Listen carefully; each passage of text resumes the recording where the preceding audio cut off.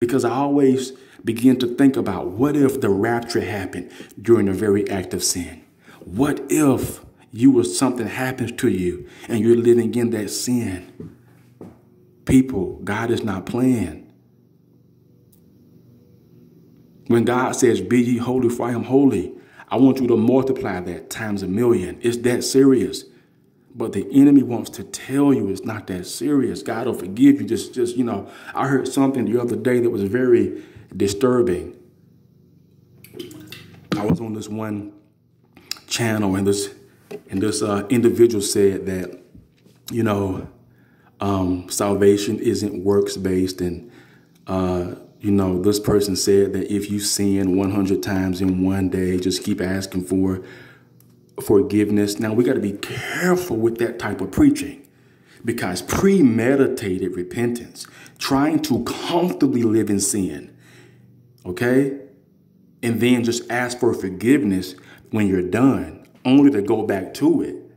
God will not be pimped and he will not be played. That type of teaching scares me, because what it does is it takes away the urgency to stay away from sin. It makes people feel like living righteous and trying to be holy is nothing but filthy rags. And it makes people feel like it's okay. But the Bible states that adulterers and fornicators and many other sins, all sins, people who live in this, they will not enter into the kingdom of God. So with that type of teaching, it makes people feel like they can live in sin and just ask for forgiveness, knowing that they're really not even repentant. No, that is not the order of God. That is not. People, there must be a desire, a hunger for holiness. Because when you truly are connected to God and you do sin and make a mistake, the conviction, it bothers you. It compels you to cry out to God. God will help you how to deny your flesh. Let me tell you this, the sinful pleasures and illusions in this world will lead to destruction of hellfire. What's more important? Pleasing your flesh or being into position with God? That's why I love that scripture, to where the Bible talks about, if you got to lose your eye, if you got to lose a hand to be into the will of God, then so be it. Cut off whatever you have to cut off. Tell those people who are dragging you into sexual immorality that you can't see them again. Some of you who have men and women, you're trying to do right. You're trying to be in position with God, but they keep trying to pressure you and trying to tempt you to fall into sexual immorality. Some of you have told that man and you've told that woman you will not commit adultery with them. So they're asking you for pictures of your body part. They're asking for you to have phone sex. Or, they're asking you for something else because they know that you won't go all the way with them. So they want you to do these other things, these other secondary sexual things that are still not of God. Some of you have sent people pictures of your body. You've hid your face and you've took pictures of your body and sent it to people, giving the enemy the legal grounds in your life. Some of you have did video chats with people and done sexual things. God is not pleased. He loves you. He wants you to stop right now. He wants you to stop doing that. Some of you are living in this, and that dream is indication of what sexual immorality will do. Sexual immorality is one of the biggest weapons that the enemy has, because he knows that feeling of sexual intimacy that is going to lead so many people to hell. And these apps, you must be careful with these social media apps. There are some social media apps I literally I just uninstalled it, because it's always something just foolish. I know the other day I was on one app and I was trying to look for grilled steaks, and all this stuff came up, and I'm thinking, why are these people using hashtags about food and they're barely wearing any clothing. It was just so disgusting. I just literally got off the app. I'm like, I want to look at food right now or how to prepare the perfect steak. And I'm seeing all of this just stuff that comes up periodically. See, that's the type of behavior, that type of prostitute mentality in men and women that God is not pleased with. And these apps have afforded the evil spirit of lust to advertise itself at more of a high level. People's sexual immorality must be cast out of your life. There are people who have overcame this, and to anyone that is struggling with this, I want you to know that God loves you and he will forgive you right now if you truly want to be free. Walk away from it. Walk away from it. Trash those sexual toys. Anyone that got sexual toys that resembles a male body part, trash it. God can set you free. God can keep you. God can keep you. Even being single, God can keep you. Even being married, God can keep you. Okay? God can keep you. I'm a living witness of that. God can keep you. To any man that has sexual toys that resemble a woman's body, put in the trash. God can keep you. He can keep you. He can deliver you. You don't have to masturbate. You don't have to go on porn. Don't let these devils and evil spirits drag your soul to a place of torment. Don't let sexual immorality devour you. Those people in that dream died in the act of sin. Their soul will not be received into heaven. People, what you see with your natural eye is just the natural surface. There is a spiritual realm that we all must have to deal with when our time is up on this earth. Okay? Many of you are going to forfeit your eternal peace in God for temporary sexual pleasure. Let me tell you this, I am a man. And these are conversations I have with my wife. To all men, I am a man and I love my wife very much. Okay? And I'm attracted to her emotionally and in every aspect of herself, I'm attracted to her. You can literally be attracted to your wife and that's it. You don't have to be in bondage to other women of lust. And women, you can only be the only man that you can desire is your husband. You don't have to be a prisoner to other men. You don't have to. Living in sexual immorality does not make a man a man. Because when I was growing up, there was always this thing that what makes a man a cool man is how many women he's had. That is a man of failure. That is failure. That is defeat. A man is not justified by how many women he has. A man is identified and justified by being in the presence of God and being in the will of God. Hallelujah. Glory to God. We are identified by that, not by how many women we've been with. And to that prostitution's mentality, some of you are selling yourself cheap. You're selling yourself, giving your body to these men for money and clothing and shopping sprees. And the Lord is calling for so many of you to repent and get off these apps. Stop showing your body parts. Be delivered from the vanity of sexual immorality that is going to drag many of you to a dark place if you don't repent.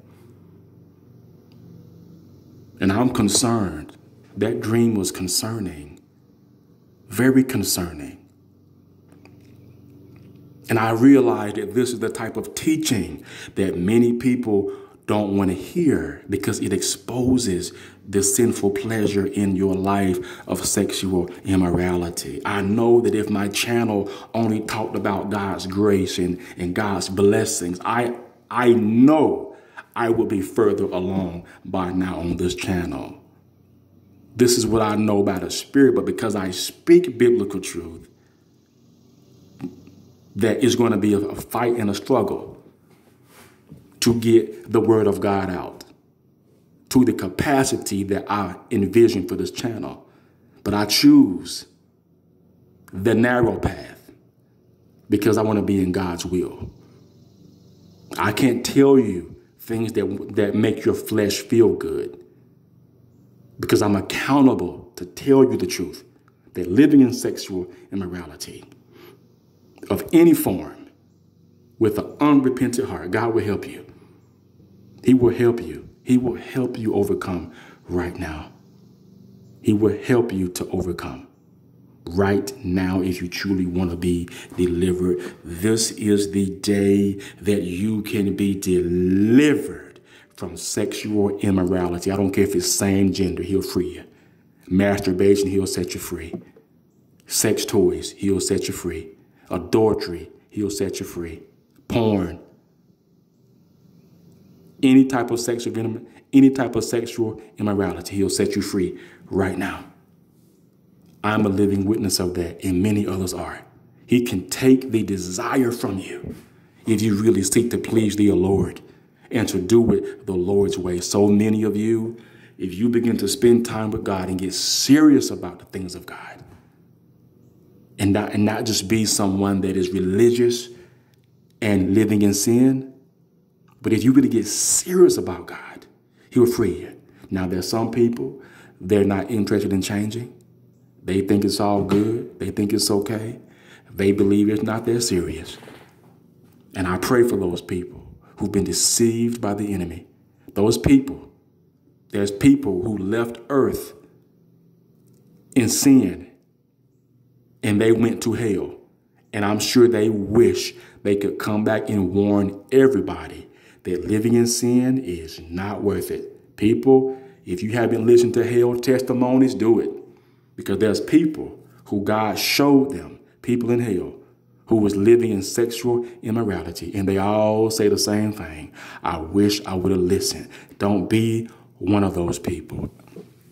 You can be free right now. And I declare, hallelujah, that each and every person that comes across this content that is struggling with sexual sin, I declare that you will be delivered for real after listening to this content in Jesus' name. I declare that every cycle, every generational curse of sexual sin that's been implanted in your life through family sin of curses is now destroyed by the consuming fire of God and cast out away from your life eternally in Jesus' name. I declare that you will overcome porn. You will overcome masturbation. You will overcome fornication. You will overcome adultery and sex toys and lust and that prostitution's mentality. You will overcome and be delivered on this day.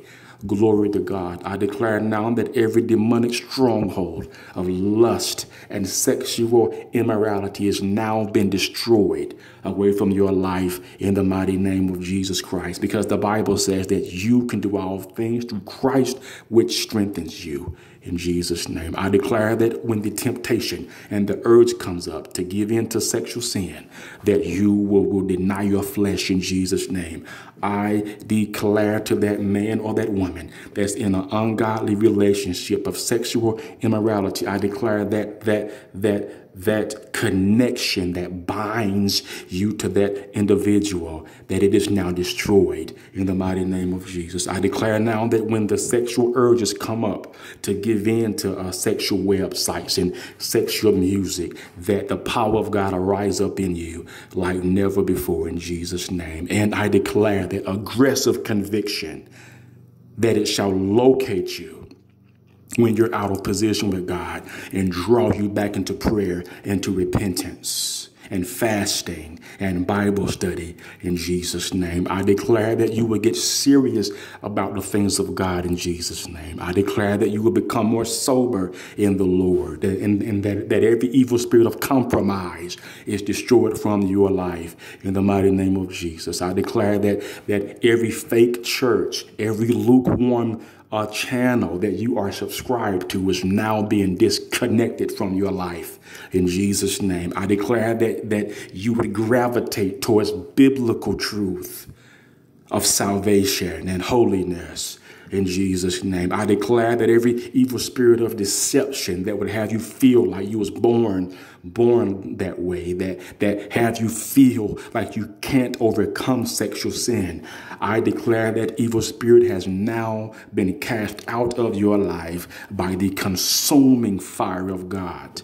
In Jesus' name, I declare that this will be the video that God will use that will close all doors of sexual immorality away from your life. In the mighty name of Jesus, I declare that all doors of sexual TV and sexual music and sexual books and sexual games have been closed in your life so that you can be free in the mighty name of Jesus.